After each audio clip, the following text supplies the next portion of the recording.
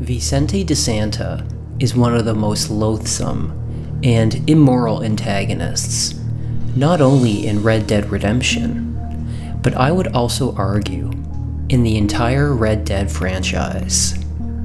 Repulsive, merciless, cruel, and sadistic, Vicente De Santa is a classic sociopath. De Santa completely lacks both empathy and remorse. He is a sociopathic liar, demonstrates hostile and aggressive tendencies, has no regards for the safety of others, including fellow Mexican soldiers and officers, maintains superficial relationships, and is very manipulative. Vicente De Santa is so odious that he does not have any redeeming qualities. De Santa is a shameless sycophant of his commanding officer and Nuevo Preso governor, Colonel Agustin Allende, who he greatly admires. De Santa is also very opportunistic, and his main ambition is the accumulation of power. De Santa craves power above everything else. He regularly abuses it and seems to enjoy this, in particular the violent suppression of both the state rebellion and terrorizing innocent civilians. De Santa also has no qualms when it comes to kidnapping teenage girls and young women in order to satisfy Colonel Allende. In fact, De Santa only seems to care about himself and Allende. Reviled by both the Nuevo Preso rebels and the citizens of the state, Captain Vicente De Santa is truly one of the most despicable and evil characters in the Red Dead Redemption franchise. De Santa truly enjoys terrorizing the state rebellion and ensuring overwhelming dread in those he victimizes. De Santa only looks out for himself. While he attempts to eliminate fellow Mexican officers, he views as rivals by sending them on overwhelming or even suicidal missions.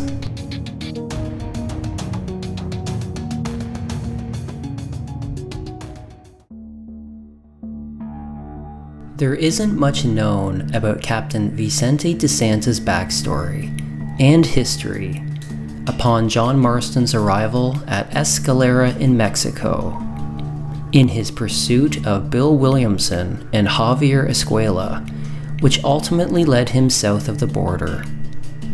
What we do know is that De Santa was a captain in the Mexican army who thought very little of his fellow soldiers and officers, only looking out for himself and his own ambitions. When John Marston arrives in Escalera, Nuevo Preso, at the governor's mansion, he is approached and accosted by Captain Vicente De Santa of the Mexican Army. Accompanied by two armed soldiers, De Santa attempts to intimidate John by acting hostile with a very threatening tone. However, he then reveals that they were joking and laugh at John's expense, who clearly was not amused. De Santa then sits down with John and is much more welcoming and even jovial. John eventually informs De Santa of the purpose for his visit, that he's seeking to apprehend outlaws Bill Williamson and Javier Escuela, and De Santa suggests that they are likely hiding in the hills with killers and thieves posing as rebels, who are led by Abraham Reyes, with De Santa adding that his troops are attempting to lure Reyes into a trap. De Santa invites John to join them in their attempt to apprehend Reyes. During their conversation, John can't help but notice how De Santa and the young waiter, who has been serving tequila, are eyeing one another and exchanging peculiar glances. This occurs again throughout the story in Mexico as John assists De Santa and the Mexican army in his pursuit of Bill Williamson and Javier Escuela. John and De Santa then depart Escalera as De Santa asks John to follow him. While traveling to their destination, De Santa immediately, and from out of nowhere, starts defending Colonel Allende, refuting that he is a tyrant and that he is not maintaining an oppressive and authoritarian regime. John, meanwhile, counters De Santa's notion that John wasn't expecting a warm welcome from the Mexican army by pointing out that since he's arrived in Mexico, he's not only been shot at, but has heard nothing but how awful Colonel Allende and his regime is. De Santa becomes even more defensive to the point of being agitated. He immediately asks or demands if John has ever met Allende, if he knows him, and De Santa then insists that John is just repeating the lies he heard. De Santa insists that Allende is a good and strong man who carries the weight of 1,000,000 problems on his shoulders. John responds to De Santa's defense of Allende by asking if he's supposed to pity him, to which De Santa lashes out at John, insisting that Americans like to talk badly about other people because it makes them feel better about themselves and that maybe they should look in the mirror, which is ironically what De Santa immediately started doing, being defensive about Allende's regime in the state of Nuevo Preso, while Allende's detractors, the citizens of the state, are liars. John is then quite clever to respond that De Santa is the one who brought it up, and keeps talking about it. And John isn't in Mexico to pass judgment on the state government, that he has enough problems with the United States government. De Santa then says that this isn't America, that Mexico is riddled with poverty, and therefore kindness must take a different form. He says, what is better, to put your arm around a hungry man, or to beat him until he grows some food to eat? John responds that De Santa needs to answer that himself, but it's really an unsatisfactory answer, as De Santa was doing nothing but attempting to justify the reality and brutality of Allende's regime.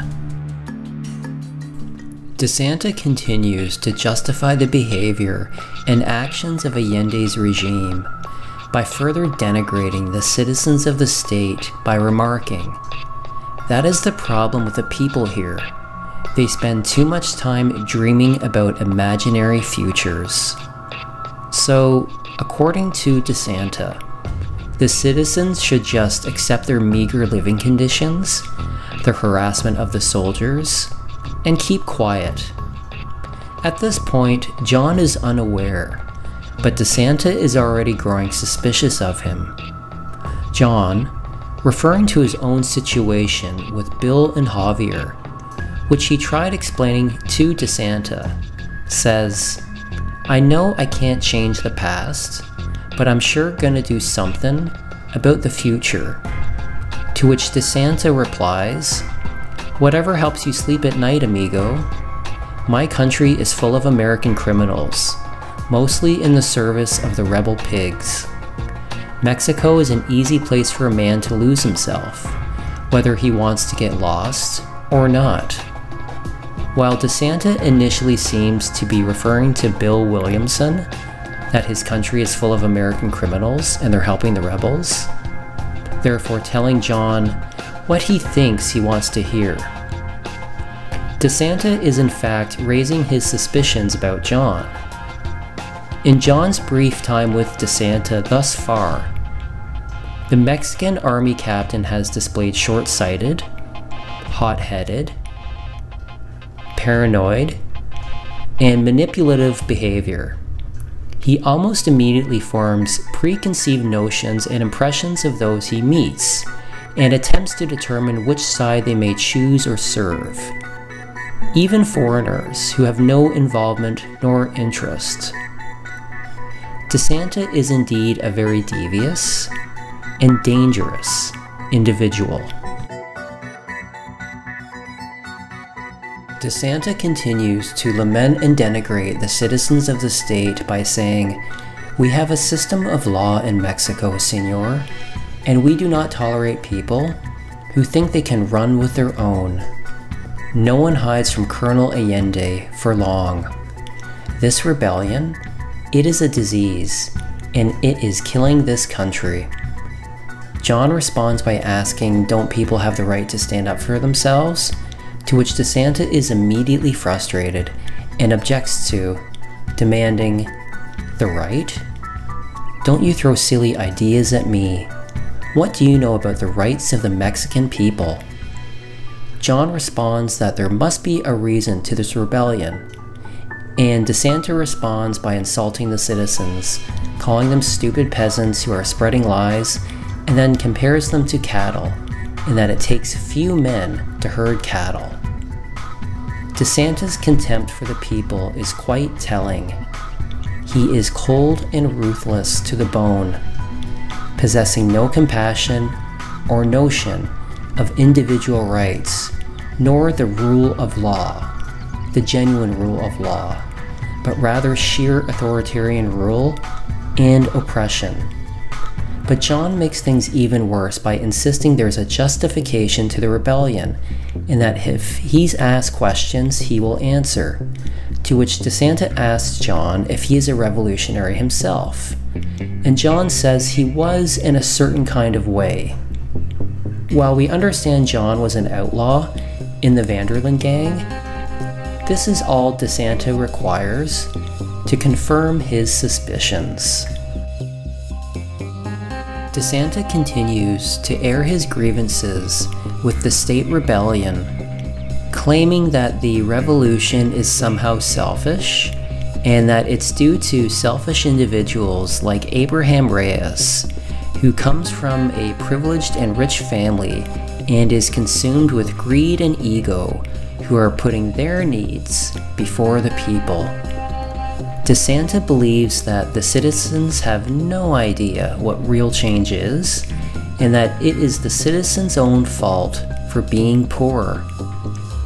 John continues to question De Santa, to which De Santa eventually calls John a tired old revolutionary and naive. After this prolonged back and forth exchange, De Santa finally reveals the plan to John. The rebels believe a train departing Chuparosa for Casa Madrugada is carrying supplies which they wish to raid, but the train does not have any supplies and it is in fact being escorted by soldiers. John and De Santa finally arrive at Chuparosa, and both men ride to the train station and begin their escort as the train departs.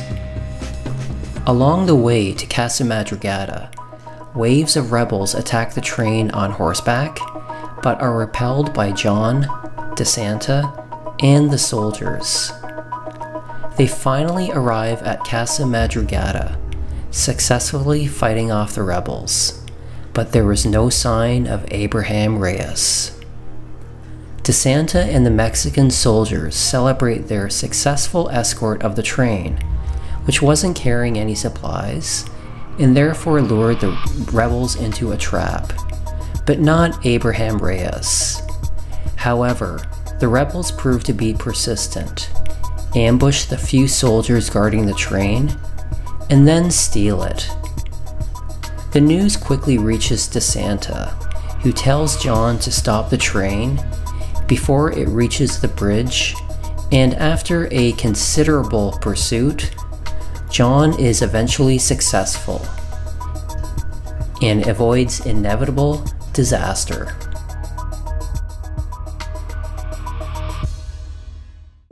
In the following mission, The Demon Drink, John arrives at the governor's mansion in Escalera to find Colonel Allende berating De Santa, calling him a queer who makes him sick, in that De Santa speaks of loyalty but is transparent and suspects that De Santa wants him dead. Allende notices John, and De Santa informs him that he is the American who helped with the train and defeated the rebels. Allende is initially hostile to John, claiming that the United States likes to make trouble in Mexico, and perhaps Allende should have John tied to a horse and dragged around town, or made to fight dogs. John insists he's only there to apprehend 2 outlaws and has no interest in Nuevo Preso's political affairs.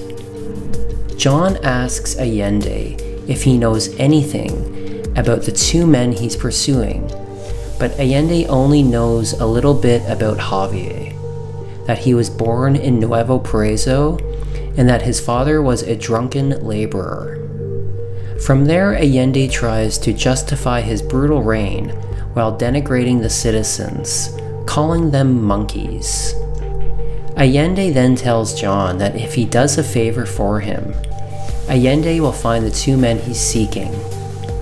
John immediately responds that after they find the 2 outlaws, he will help Allende in any way he can.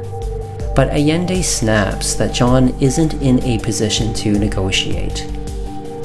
Allende tells John that there are rebels fighting soldiers at Tesoro Azul, a small abandoned settlement, and that the soldiers need his support. John and De Santa then ride off for Tesoro Azul, and once more along the way, John's observations and questions are met by a very defensive De Santa, who makes excuses for Allende's authoritarian rule, his poor treatment of himself and other officers, and his need for teenage girls and young women. It's noteworthy that De Santa defends Allende in front of John, despite not only Allende's poor treatment and abuse of him, but also because De Santa is a sociopath and sycophant who's only interested in pleasing Allende. De Santa is never particularly honest with John. He always lies and attempts to manipulate, and this is a big red flag. When John and De Santa arrive at Tesoro Azul, they are met by Captain Espinosa, who almost immediately takes a proverbial shot at De Santa by telling John that he hopes John fights better than this little girl. John, De Santa, Captain Espinosa, and the soldiers take out the rebels, and after the shooting ends, Espinosa has the soldiers round up the surviving females for Colonel Allende, to John's disgust. John is further repulsed when Espinosa has John burn down some of the homes, which John eventually and begrudgingly does.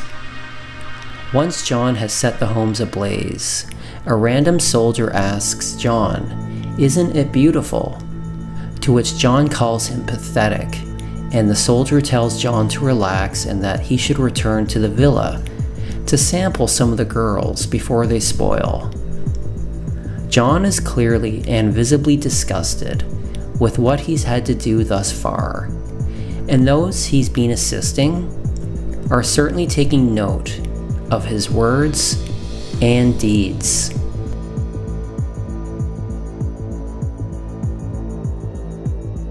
In the following mission, Empty Promises, John arrives once more at the governor's mansion in Escalera, where he's met by De Santa. De Santa tells John that he must immediately ride with him and the other soldiers departing on horseback because they've been betrayed, and that the rebels have taken control of an old fort at a location called Torquemada. Colonel Allende wants all of the rebels killed, but De Santa laments the fact that Captain Espinosa is already at Torquemada, but fears he may do something stupid. As John and De Santa are getting closer to the destination, they are suddenly ambushed by the rebels but fight them off, and eventually arrive at a temporary camp established by Captain Espinosa and the soldiers under his command. De Santa calls Espinosa an angry dog and angry ape who the Mexican army lets out to run around sometimes, but maintains that he is in charge and not Espinosa. Espinosa responds to De Santa's insults by calling him an office boy and instructs John to help by sniping the rebels high above on the cliffs with a rolling block rifle. John snipes the rebels high above and they make their way up towards the old fortress at Torquemada, taking out various rebels along the way. Upon defeating the rebels and recapturing the old fort, Captain Espinosa personally and brutally executes the remaining survivors. De Santa, meanwhile, greets John in a celebratory and almost contrived manner, telling John that a killer like him deserves fine wine and women, to which John ignores and inquires about information pertaining to Bill Williamson and Javier Escuela, as De Santa told John when he met him earlier in Escalera to ride with them. Then they'll find the outlaws that John seeks. Nonetheless, De Santa continues to blow off John by telling him all in good time and that they will talk when they've returned to Escalera. John is persistent and even pokes De Santa in the chest, repeating to him that he needs answers, to which De Santa further disregards John by telling him to get drunk and a woman, and to enjoy life. The next mission is Mexican Caesar, which begins with De Santa and the young waiter he flirts with, Quique Montemayor, forcing two young girls into Colonel Allende's mansion, calling them whores and telling them to be patriotic, or perhaps they won't see certain family members again. John approaches and is immediately disgusted, but Colonel Allende suddenly appears. John asks about Bill Williamson and Javier Escuela, and Allende says that they have been riding with Abraham Reyes, the leader of the local rebellion. But then De Santa suddenly interjects and tells John that Allende would like to hire John to escort another train from Chuparosa to an army base camp at Butter Bridge, and Allende will pay John 20,000 pesos and provide the location of Javier Escuela. John agrees and departs with Captain Espinosa, while De Santa stays behind at the governor's mansion. John and Captain Espinosa depart for Chuparosa, and along the way, Espinosa doesn't appreciate John's sarcasm pertaining to noble patriotism, but elaborates on the mission, explaining that they're delivering supplies to an army camp in Diaz Coronas, in which the army is close to regaining control of the region. Espinosa also speaks poorly of De Santa, who he doesn't really consider to be a soldier, and thinks he's better at being a pencil pusher, licking Allende's boots, or flirting with bartenders and playing with his waiter friend. Espinosa then comments while the battle at Torquemada was hard, the shootout at Tesoro Azul was fun, and John immediately objects, asking if burning homes and killing innocent people was fun. Espinosa justifies the state government's crimes against humanity by arguing that if women and children pick up guns, they become soldiers, and that is, according to his twisted logic, a rule of war. Suddenly John and Espinosa are ambushed by rebels, but John quickly takes them out. Shortly after the rebels' failed ambush, Espinosa realizes that something is off and that they have been provided very few soldiers to complete the escort. Espinosa then observes that De Santa praised his efforts at Torquemada to Colonel Allende, calling Espinosa a hero and requesting that he be assigned this mission. Espinosa starts wondering if they should turn around or wait for reinforcements. Espinosa's judgment and suspicions are sound, whereas John is still completely aloof and is skeptical of Espinosa's suspicions and mocks him based on his bravado and brutal nature. While John is correct in his assessment of Espinosa as a horrible human being, John is very naive and almost clueless regarding De Santa's and the Mexican Army's suspicions of and growing contempt for him. Espinosa finally spells it out for John, who literally tells John that the army is suspicious of John because most American vigilantes that come to Mexico end up helping the rebels, and that it's strange John is helping the army. Meanwhile, Espinosa explains, Abraham Reyes has been trying to recruit Americans to help the rebels, offering gold and women. John counters this by pointing out that he's done everything he's been asked, and that if he's not provided the 2 outlaws he's seeking after this escort, he will ask the rebels for their help. And this was John's big mistake, as Espinosa immediately asks if that was a threat and warns John that he's only alive because of Espinosa. And this was all the justification that De Santa, Allende, and the Mexican army needed. John and Captain Espinosa finally arrive at Chuparosa and board the train. John also notices how few soldiers they've been provided, with Espinosa observing that they're new recruits as well. The 2 men begin their escort on board the train, and regardless of their circumstances, John is able to fight off the countless waves of rebel attacks. Finally, John and Espinosa make it to the army base camp at Butter Bridge with the crucial supplies for the Mexican army. In the following mission, Cowards Die Many Times, John arrives once more at Colonel Allende's mansion, where he's greeted by an upbeat De Santa, who claims that there is good news and that Allende would like to speak to John himself.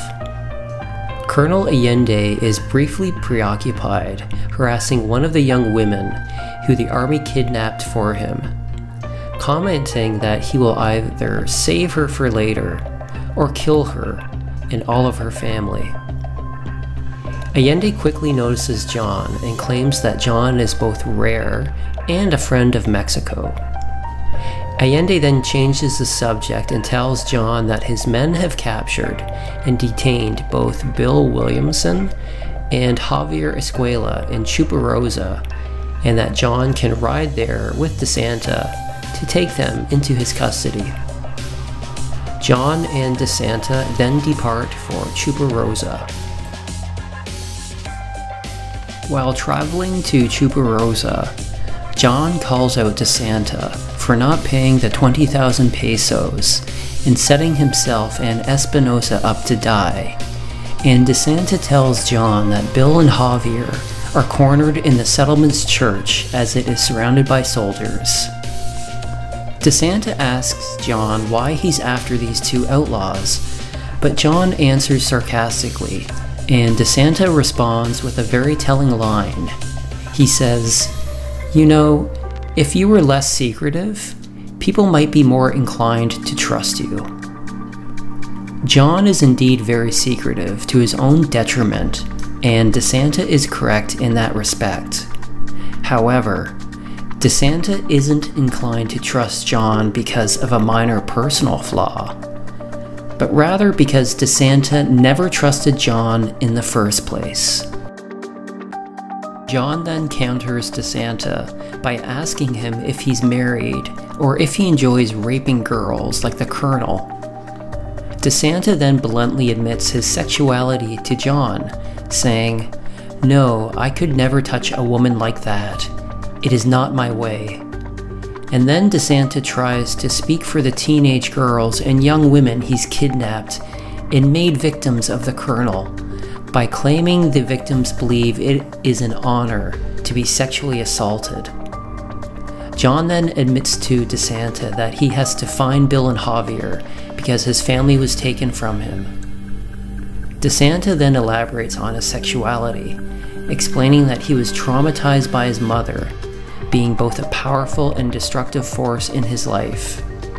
so he finds it best to avoid the opposite sex, and that too many strong men become weak by having sex with women. John and De Santa arrive at Chuparosa and make their way over to the church, where Bill and Javier are apparently cornered, and De Santa tells John that the two outlaws are not armed and that they are prisoners of the army. When John enters the church, De Santa mockingly thanks John for his service to Mexico and laughs. Then a soldier hits John in the back with his rifle butt.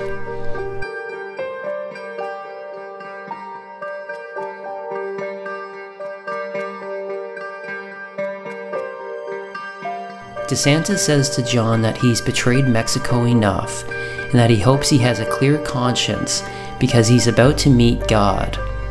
Just then, Abraham Reyes shoots and kills John's would-be executioner from a nearby balcony and shouts to John that he can cut the ropes off his hands. John takes his cue and runs under the cover of the rebel ambush. John makes it to Reyes, who cuts him free, recovers his stolen weapons, and helps the rebels take out the soldiers. He then storms Chuparosa's town hall and eliminates Captain Espinoza. Reyes provides a speech as his men celebrate the successful ambush as John was saved, Captain Espinoza and his soldiers defeated, but De Santa seemingly escaped. In the mission Captain De Santa's downfall, De Santa's reign of terror finally comes to an end. John arrives at Luisa Fortuna's temporary campsite near the ruins of her family home at Campo Morada. Luisa tells John that Captain De Santa and his troops are massacring rebels in the cemetery at Sepulcro, and that they must all be stopped. John then rides out with several rebels as Luisa stays behind. John and the rebels arrive at Sepulcro, and John instructs the rebels to follow his lead and to take out all of the soldiers, but not to kill De Santa, as John requires information from him. But as John and the rebels arrive, it is revealed that De Santa is making the rebels dig their own graves before brutally executing the rebels himself by shooting them in the head. John and the rebels attack and put an end to the massacre, taking out all of the soldiers while De Santa flees on foot.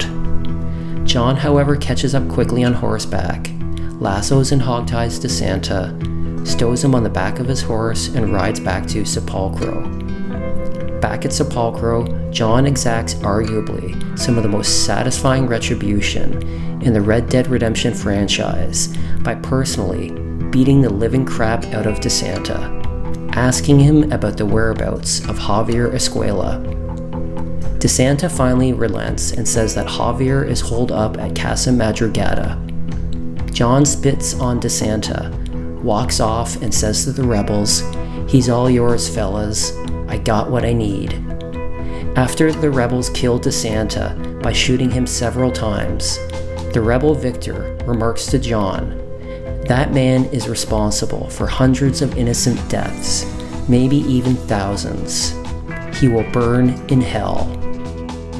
John and Victor then ride to Casa Madrugada, and John remarks that it looks deserted and asks Victor if it's always this quiet. Suddenly, several soldiers emerge from the building on the first and second floors and attack John, but John is able to kill them all. Following the failed ambush, a prostitute emerges and John asks her about Javier Escuela. She tells John that Javier hasn't been seen around Casa Madrugada for months. So even when he was taking his last few breaths, De Santa still couldn't tell John the truth and had to lie one last time in an attempt to lead him to one last failed ambush. Aggressive from the very beginning when he first met John, De Santa lied to and manipulated John the entire time. De Santa quickly became suspicious of John, even before completing their first mission together, and was deceitful and repulsive the entire time. Despite the fact that De Santa was joking, he displayed all of the volatility, hostility, aggressiveness, and quickly agitated states that would consistently resurface in their time together. De Santa is clearly a sociopath, or rather has antisocial personality disorder. The American Psychiatric Association states on their website that people with antisocial personality disorder may repeatedly disregard or violate the rights of others, may lie, deceive, or manipulate others, act impulsively, or disregard their or others' safety. They may have problems with drug or alcohol use, may violate the law, and typically show no remorse or guilt. The majority of this description can easily be applied to or describe Captain Vicente De Santa. De Santa demonstrated so many of these traits throughout John's time in Mexico. De Santa certainly broke the law and violated the rights of countless teenage girls and young women by kidnapping them and forcing them against their will to essentially become personal slaves of Colonel Allende, who were abused and sexually assaulted. De Santa committed countless crimes against humanity, including the assault, murder, and even mass killings of rebels and civilians. Plus, as previously mentioned, kidnapping teenage girls and young women.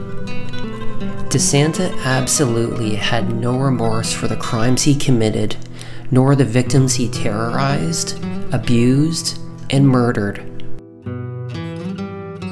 De Santa was incredibly deceitful and manipulative, constantly lying to John and stringing him along with promises of finding Bill Williamson and Javier Escuela, when in fact the Mexican army were protecting Javier and Bill the entire time. De Santa would quickly become irritable and agitated. His hostility and aggressiveness would often be revealed to John. De Santa maintained superficial relationships and wasn't particularly close with anyone. Not once did we see him show genuine kindness, respect, or consideration to any of his colleagues, comrades, or citizens of the state.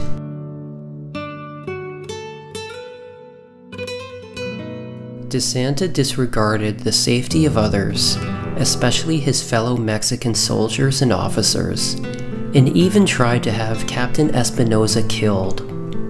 He was very opportunistic and craved power, with even Colonel Allende voicing his suspicion that De Santa was scheming behind his back to have him killed. Finally, De Santa is definitely a sociopathic liar, as opposed to a pathological liar. Pacific Beach Health, an outpatient behavioral health therapy facility in San Diego, California, provides a clear definition and explanations for sociopathic liars, and this seems to describe De Santa extremely well. Sociopathic lying is a form of deceit that goes beyond simple lies. These individuals lie with a clear motive to manipulate, control, or directly harm others for their own benefit. Unlike pathological liars, whose lies may stem from a compulsion, sociopaths use lies as tools in a calculated strategy. And there can be no doubt that De Santa utilized a calculated strategy of lying to John in order to string him along in the belief that he would eventually apprehend Bill Williamson and Javier Escuela. All the while he was being used by De Santa and the Mexican army in their war against the state rebellion. De Santa possessed a deeply held misogyny and literal hatred of women. He was so cruel and remorseless that he believed that the young girls he kidnapped and provided to Colonel Allende, felt it was an honor to be sexually assaulted. While this misogyny appeared to be common throughout the Mexican army, with Colonel Allende, Captain Espinosa, plus other officers and soldiers demonstrating some of the most repulsive and sickening behavior imaginable, this was certainly much more deep-rooted with De Santa. The detrimental impact of his mother's upbringing was profound on his overall psyche, which resulted in his sadistic behavior. De Santa was clearly traumatized by his mother's upbringing, and he described his mother to John as being both a powerful and destructive force in his life. It was this upbringing that shaped De Santa's extreme misogyny, so much so he found it best to avoid the opposite sex altogether. De Santa believed that too many strong men became weak by having sex with women. All this by no means excuses De Santa's horrifying behavior and crimes against humanity.